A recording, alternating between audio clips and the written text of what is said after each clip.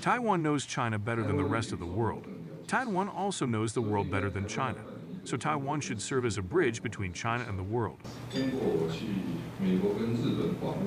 After visiting the United States and Japan, I would use two words to sum up Taiwan's approach toward China, which are deterrence and communication.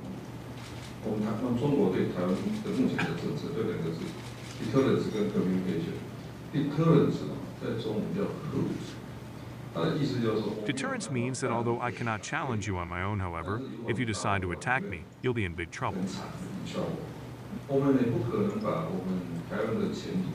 Of course, we cannot entrust Taiwan's future to the goodwill of other nations. We need to build up our nation's defense capacity. We need to increase our nation's military expenditure to establish a certain level of deterrence.